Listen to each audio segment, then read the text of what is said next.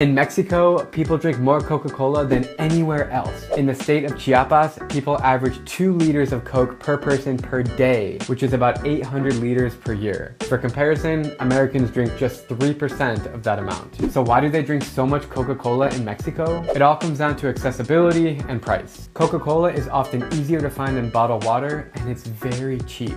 To the indigenous people of Chiapas, Coke is more than just a beverage. It is used in rituals and believed to have healing properties.